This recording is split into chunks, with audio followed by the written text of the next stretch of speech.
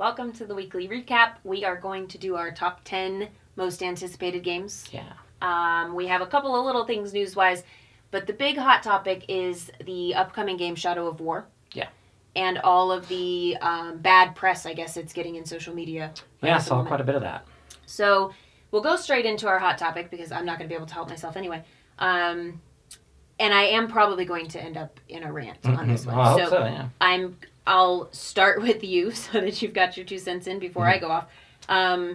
So if you've been living under a rock, Shadow of War, which is an upcoming sequel to Shadow of Mordor, a very popular series, somebody found out somewhere along the line this week that it's going to have microtransactions. Everybody freaked out. This is just a disaster. Everybody's talking about boycotting the game. Certainly not everybody, but there are people talking about boycotting the game. Just the fact that there's one person saying that is bad. People are just spreading rumors. There's even another rumor that jumped onto the coattails of the first rumor, which is that, oh, well, if it's got microtransactions, then it's always online too, which is just as crazy as the rest of it. So Shadow of War is going to have microtransactions. What do you think about that? Well, I mean, you know my stance on microtransactions. I've always supported them for the developers that I like. Yeah. The developers that I want to see sequels to their games or more content or more DLC. I think that's a great way for developers to continue to monetize their games after release.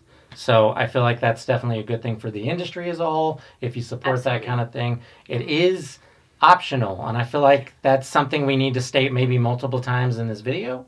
Because, no one's forcing you. Yeah, because some of the conversations you see out there, if you pay attention to comment sections, if you pay attention to, I even saw this on Facebook, Twitter, any of the other sections where you can see this kind of thing, a lot of people seem to be missing the optional piece. And then I saw some people trying to make up information and say that it's not optional because somehow it allows you to beat the game, and that's just not even accurate. Has there ever been a game in the history of the world that you had to buy something additional to beat? There may have been something like that, but it's not in this game. It's not. Yeah, this is a big AAA blockbuster title. They're not going to do something like that. That would be anti-consumer. Yeah. So they're not going to do anything like that. Much so. Very much optional. I personally think it's a good deal. I've been doing it since Horse Armor was announced for Elder Scrolls Oblivion back in Xbox 360 days, so I'm okay with it. What about you? Yeah, I think similar to what you're saying, I think the biggest thing to keep in mind is these are developers who we want games from. Yeah. And ultimately these games come from profit. All of the different ways that they could come up with to secure more of their finance gives us sequels. It gives us more content. It gives us the thing that we want. And it seems like, as a community, we tend to say, well, I want a sequel and another sequel, and I want them fast, and I want them bigger, and I want them cheaper, or the same price, and apparently I want them not to have microtransactions either. Yeah. Add it to the list. Add it to the list of things that we demand. And you can't do anything else to monetize it. And on top of all anything. Those things. We don't actually want you to make money, is what people keep saying. Yeah. And that's unfortunate because there are games that we wanted a sequel to, and it's looking like we probably won't get them. Yeah. So, for example, I love Sunset Overdrive.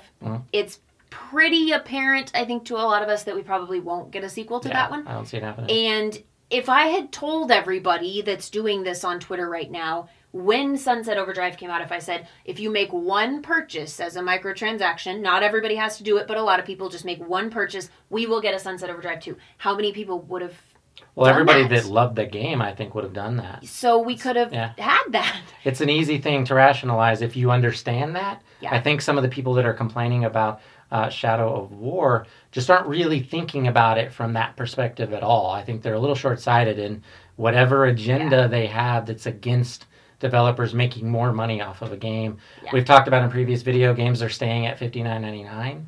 You know, so I mean, we're keeping it at that price for what, 15 years now. We're getting a lot of value out of these games. Tons of value when they're coming out. Yeah. And, you know, there are a lot of people who love microtransactions who are okay with it. And I think it is important to mention that I really don't see Shadow of War making it where, well, if you don't make these microtransaction purchases, you're not going to beat the game or you're going to be at a disadvantage. I really don't think a developer that big is going to do that. I think it's going to be a lot more of little trinkets. I mean, think of what some of the microtransactions that exist are. They're cosmetic. It's like characters or weapon skins. Those are the things people spend money on half the time.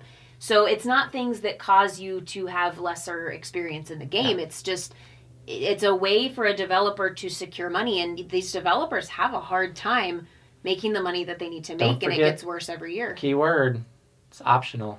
Optional, optional, optional. Mm-hmm. It's optional. You don't have to buy it. Everything is optional. But it's great to have options. I personally am a huge fan of having options. In fact, I would be more upset to know I don't have options. What if I want to have a pink dagger in Shadow of War?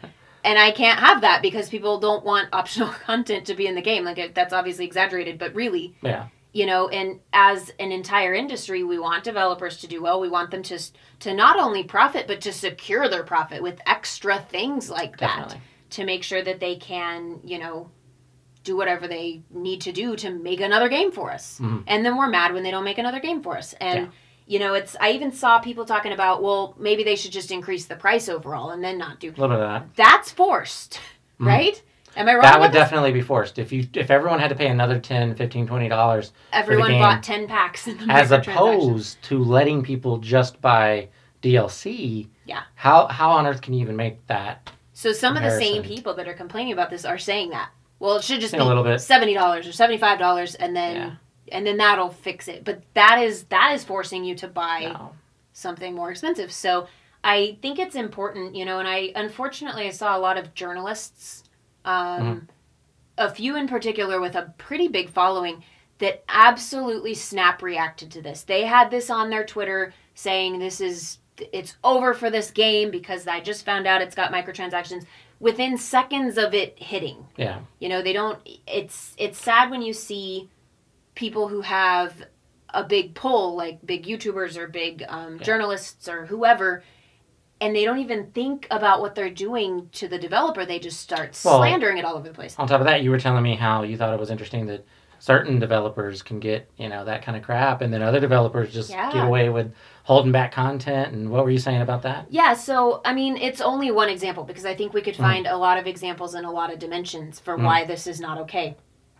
So there's all kinds of things that are going on that are not okay that nobody says anything about. One of them is Bungie is coming out with Destiny 2, and they are essentially holding back massive packages of content from all platforms except for PlayStation. Yeah. So that's like the opposite. You can't have this unless you have a PlayStation. Yeah, well, I don't know how massive it is. I don't think it's that big, but I think the fact that you would hold anything back for a year or 2 years, or you know, some of the things I've heard from people that play Destiny is, you know, they still haven't received some of the things they were supposed to get that were day and date on the PlayStation. So basically, it kind of seems like they're forcing you to go and have to buy a PlayStation in order to fully enjoy their game. Somehow, that's okay. That's not being talked about. Yeah, nobody's boycotting for that. Nobody's up in arms about that. But hey, if what was it, Monolith that makes? Monolith, yeah. Yeah, if they decide to put in a few extra things to help you level a little faster because you don't have 300 hours to spend in a game, somehow that is not okay. That's crazy. It's a lot of weird double standards for things out there. Yeah. And it's, you know, it goes back to the other thing, which is probably my bigger rant of the two rants, which is you have all of these people, journalists, YouTubers, and otherwise, absolutely destroying games that are not even out for various reasons. A lot of negativity. This is very similar to the situation with Crackdown, except that it's in a totally different arena. So this company is coming out with microtransactions in a game we haven't even seen yet, in a game that we were very excited about 5 minutes before finding out about this.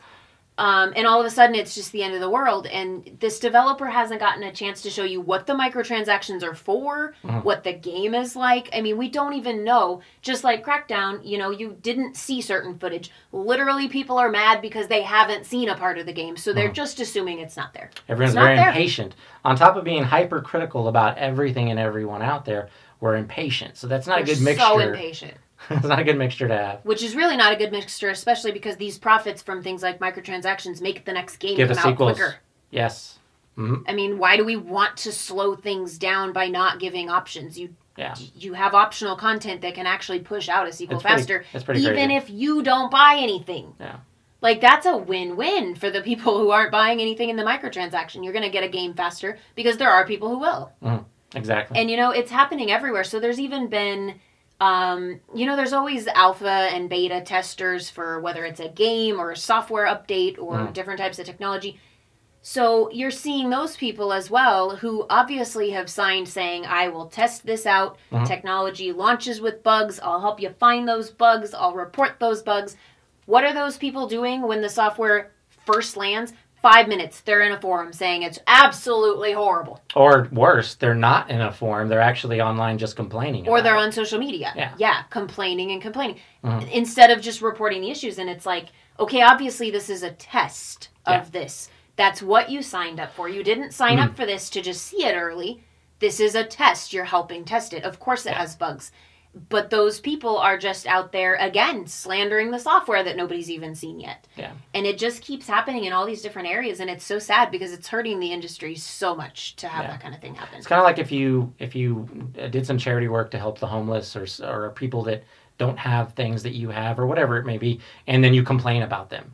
It's that same kind of, well, you signed up for this. You signed up for the beta. You chose to do this. Yeah.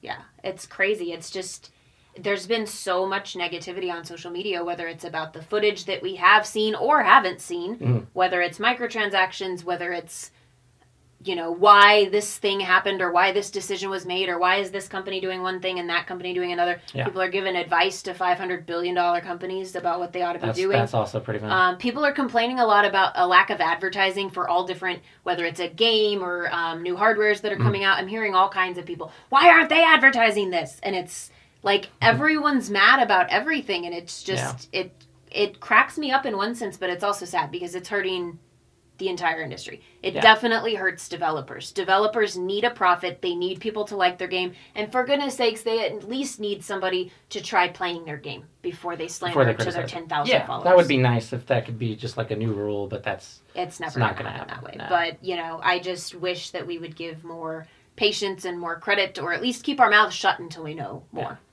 It's like they could come out and it's just pink daggers is all it is. That's what you can pay for. I mean, then these people would be like, oh, well, in that case, I mean, I don't need a pink dagger, so we're good.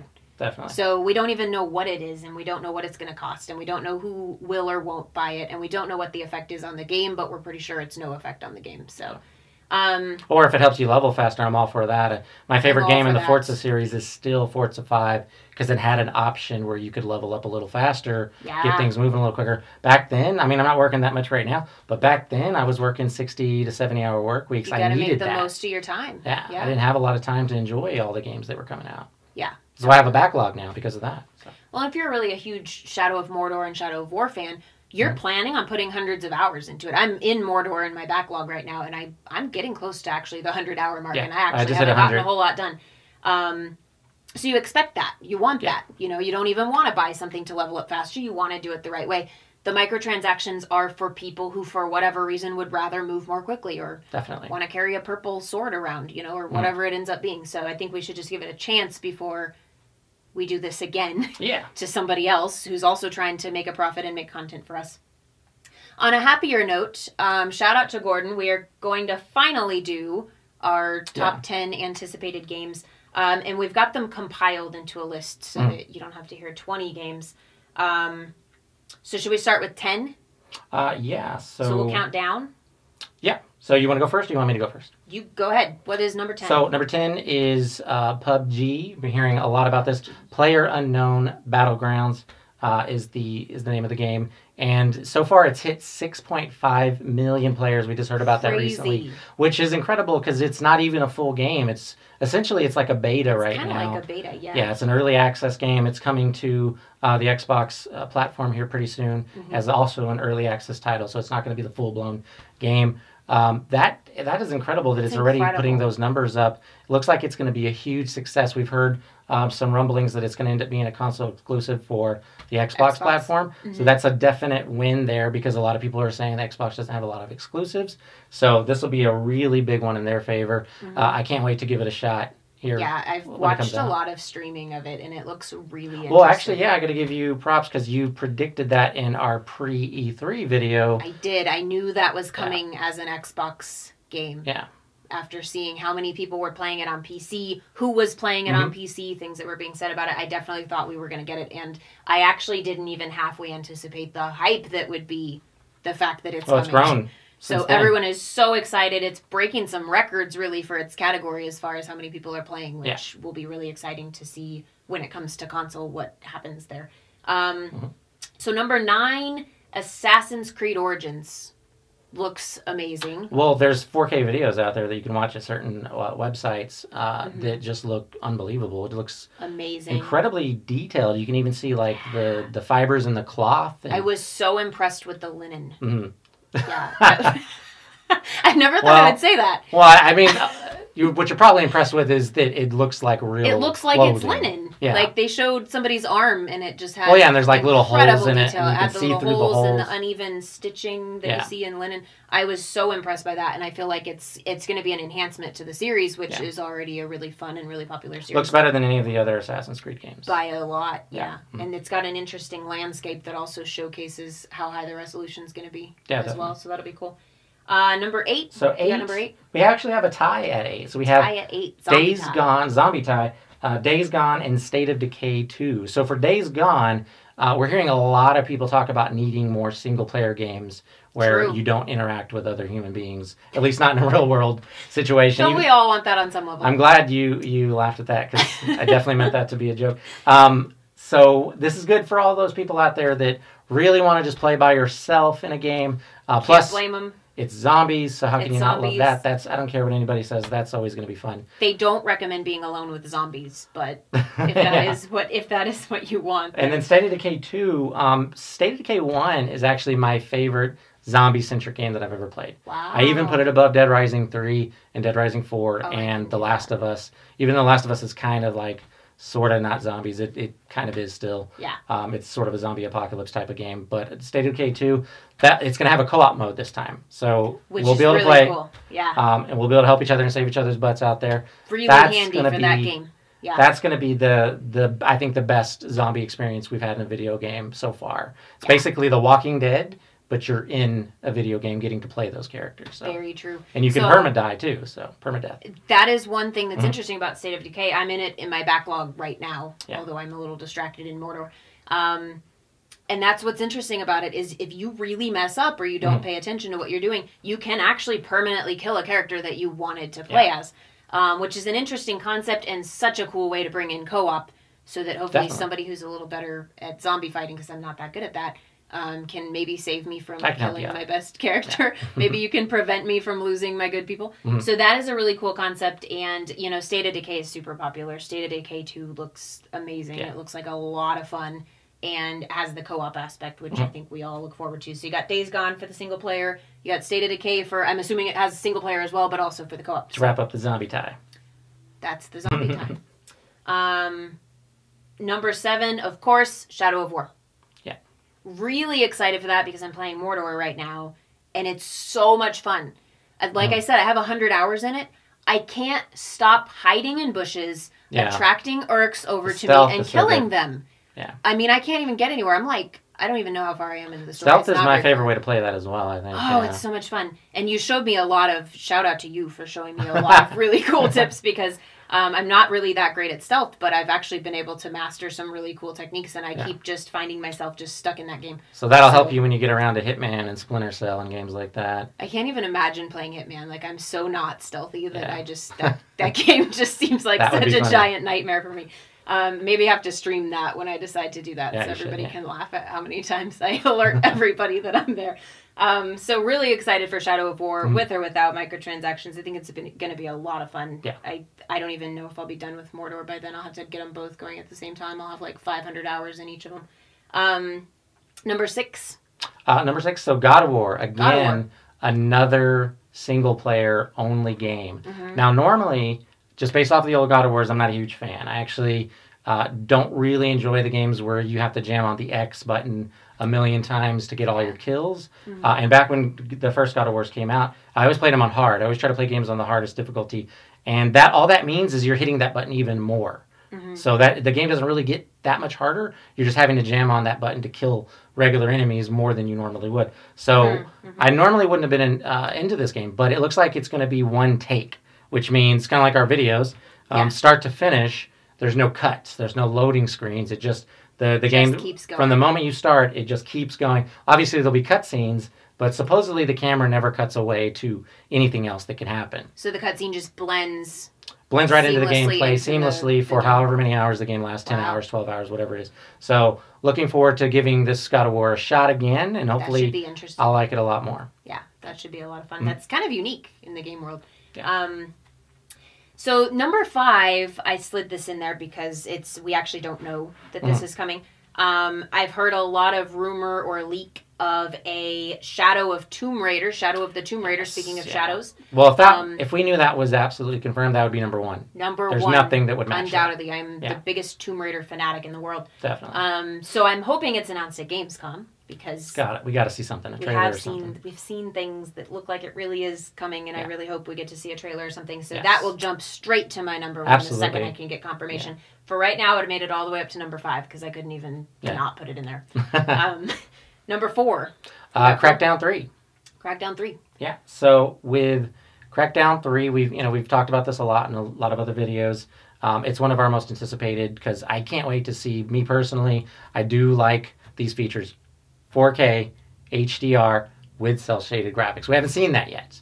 It'd be nice if the new Zelda was in 4K with HDR, but it's not. Still looks like a really colorful, beautiful looking game. Yeah. But I've seen some screenshots recently of Crackdown that look really, really good. Really So I can't wait for the single-player experience on that. It has a co-op on top of the single-player, and then on top of that, a destructive multiplayer where you can blow up entire buildings, entire cities. So that'll be awesome. Hopefully they haven't downgraded it. Yeah. We'll see. Here at Gamescom, they have announced that they will be showing that at Gamescom, so that's awesome. Yeah. And that's, me being not so great at stealth, destroying an entire city actually sounds like something I'm right really great at. Number 3 is my game of show from E3, which is Detroit. Yes. I'm still so excited for Detroit. I feel like all of the decision-making of Detroit is going to be so cool. Yeah. There's like 10 different ways you can make every decision. It looks great. Well, being able to go back and do it again and again over and over again. That really speaks to me because really cool. In the Mass Effect games, I was never okay with just sticking with whatever decision I made. I wanted to see. Gotta know what would have happened. Yeah, so that's awesome that this game is actually designed for you to do that. Yeah. Rather than it being something where you're manipulating the storyline by loading an old save. This is built in, so that's really cool. I saw a little clip of people playing it, and the smiles that were on their faces while they were playing it was pretty awesome. Yeah, it looks like it's going to be very unique and just a very lot unique, of fun. Yes. Again, another single-player game. So another single-player game. It's you're going to be lost in that game. That's another hundreds of hours game, watching all the possibilities. Number 2. Metro. Your game of show. Yeah, so that was the one I ended up settling on. Primarily, I chose that one because I feel like Anthem is a really long way away. And also, EA has delayed games sometimes, so Anthem may end up slipping.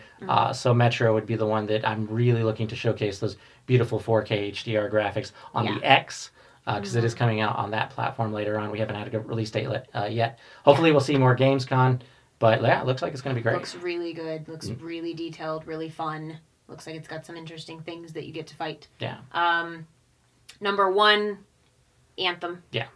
Anthem is a lot of people's number 1. It's got to be there, yeah. It looks like so much fun. It looks so unique. There's such a focus on exosuits, which we saw actually in Dead Rising 4, I think is the only place I can readily think of that I recently used an exosuit. Yeah. But it seems like there's a lot of focus on leveling up the exosuit, which gives you something unique. And it looks like it's going to be a lot of fun. Yeah, and if it's what I think they're trying to aim at, it's going to be a Destiny killer. I think a lot of people are going to jump off of that game to get Anthem. Go wear the other exosuits in Anthem. Well, yeah. So one thing that didn't make the top 10, but I guess deserves an honorable mention, it's The Last of Us 2. Is Last of Us 2. Yeah. Well, it's interesting. We got some new information about Last of Us 2. Last of Us Part 2 is the official title. It's basically not in full production right now. So they're making, Naughty Dog is the developer. They're making the Uncharted DLC that's going to be a standalone disc as well, coming out here in, I think, actually this month. So it'll be out here shortly. Soon. And then after that, they said in this interview that a developer from Naughty Dog said they're basically going to give everybody a little bit of a vacation. So even when this game is done and it ships, they're still not going into full production on Last of Us 2. So that's kind of an interesting thing. If you understand the way that developer has released their games in the past You understand how long their development cycles are. It's on the longer side. It's on the 4 to 5 years side of things. So just doing math and deductive reasoning, there's a great chance Last of Us 2 is not going to be a this-gen game. Yeah. I see it as quite possibly I don't know if they're going to call it PS5 or what they're going to call it, but a next-gen game that's going to come out later. Possibly. Yeah. So it's a little disappointing there. That's why it didn't make the list for anybody that's up in arms about that. But I mean, we'd love to hear your top games. It doesn't have to be 10. Absolutely. I understand not everybody can buy 10 games, but a lot of these games are way out in the future too. So let us know, even if it's a top 3. Yeah. Yeah. Just any of the games that you most anticipate, we would love to see in the comments. We always read the comments. We always interact in the comments. Definitely. We love seeing what your favorites are, especially when we're listing something. Yeah. So we would love to know any or all of your anticipated I really games. like the comments that from the people that we get where they get what we're trying to do with the channel. They get what we're trying to do with the show. True. And they fully seem to understand it. Those are the comments that make me the happiest. Yeah, definitely. Is that it? Are we missing anything? Well, we have the Lawbreakers update, so. Yeah, so this is something we just kind of have to mention because we've talked about been talking about it. So Lawbreakers did launch August 8th. And so far, numbers are looking, it sounds like similar to the kind of the final beta numbers. Is that about right? Very close numbers. Almost to the number. So, yeah. Wow. Very small numbers out of it so far. Really small performance so far, which, again, I want to see every game succeed because for the industry as a whole, that's... Yeah, we've said before, we don't want any developer to fail. We don't want anyone to lose their jobs. That's ridiculous to feel that type of way when we're talking about video games, right? To be that aggressive and that angry over things that people have said. Yeah. But again, it's just comments out of one person's mouth. It's not the same to me as like what Bungie is doing with content and holding it back. To me, that's a lot worse. Yeah. So essentially what you're saying is the only reason we would even comment on this game not doing well is just because of, Cliff Bleszinski just being... Yeah, really aggressive. A lot of people are almost kind of rejoicing that it seems to be a flop, at least out of the gate. We don't know what's going to happen in the future. It may end up going free to play, which will probably breathe life into the game. Yeah. So hopefully they can salvage things there for people that like first-person shooters and fast, hardcore traversal, because that's the way it's now being marketed again. It's back to being marketed as you must be skilled. You have to be incredibly hardcore and very, very good at first-person shooters. So, we'll see what happens there. Yeah, so interesting to see, and it seemed like maybe there was a marketing strategy in being so aggressive and out there with the social media stuff, and so I guess the only positive thing is we don't want that to be rewarded. We don't want that to work. Yeah. So I guess that's kind of our final comment from a Lawbreakers standpoint, unless something majorly changes. That's it, though. That's pretty much it. We didn't miss anything. So give this video a like, share it with your friends.